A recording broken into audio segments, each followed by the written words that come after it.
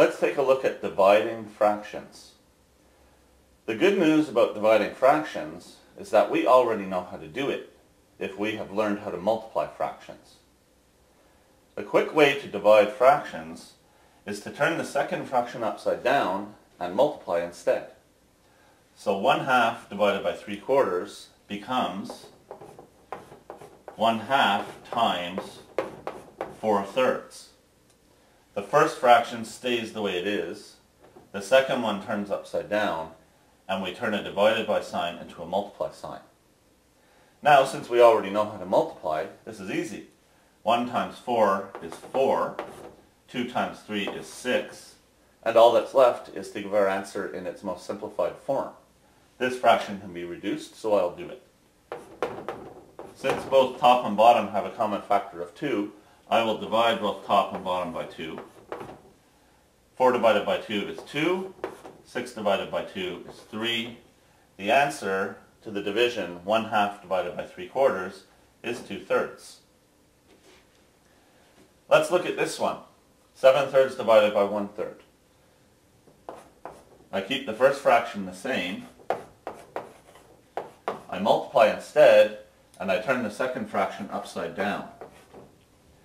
Now this can be simplified with cancelling, but that's a subject for another video. So I'm just going to go ahead and multiply these.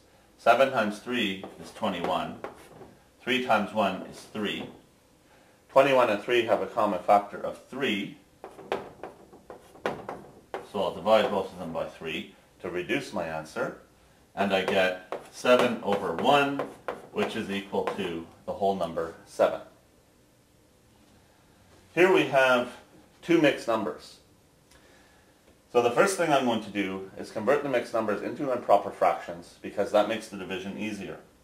1 times 2 is 2, plus 1 is 3, so this becomes 3/2. 1 1/2 is equivalent to 3/2.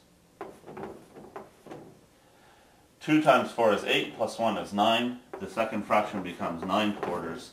Now I have 3/2 divided by 9/4.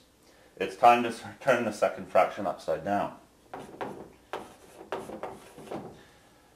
I multiply instead, and 9/4 turns into 4/9.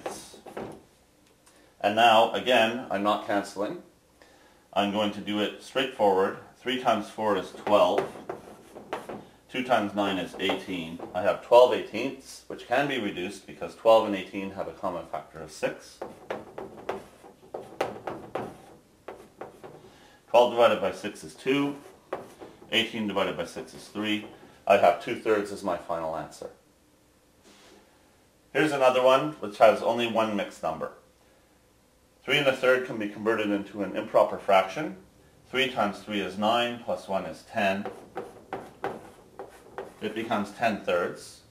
I multiply instead, and 5/6 turns upside down and becomes 6/5. 10 times 6 is 60. 3 times 5 is 15. 60 and 15 have a common factor of 15, so I'm going to divide both top and bottom by 15. 60 divided by 15 is 4. 15 divided by 15 is 1. My final answer is 4/1, which is equal to 4.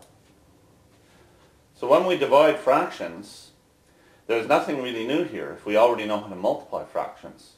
We might have to convert improper fractions into mixed numbers or mixed numbers into improper fractions. Those skills can come in handy. And we have to know how to multiply fractions. But learning how to divide fractions simply means learning how to turn the second fraction upside down and multiply instead.